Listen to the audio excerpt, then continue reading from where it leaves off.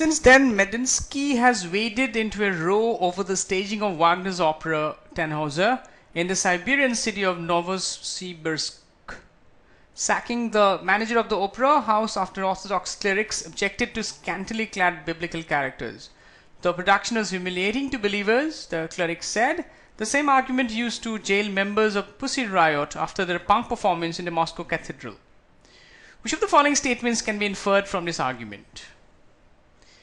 Now, option A is incorrect because the passage only talks of a particular performance. We cannot generalize the situation to all musicians who perform punk music in cathedrals in Moscow. Option B is not correct because even though the punk performance was labeled humiliating, we cannot infer that the clerics did so. Moreover, we cannot say that punk performances in general are humiliating to believers as the passage talks of a certain incident only. Option C is the correct answer because the sacking of the manager is the direct fallout or consequence of the controversial staging of Tannhauser.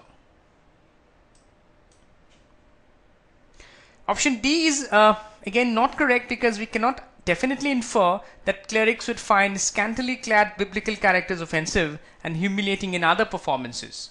So your answer is going to be C.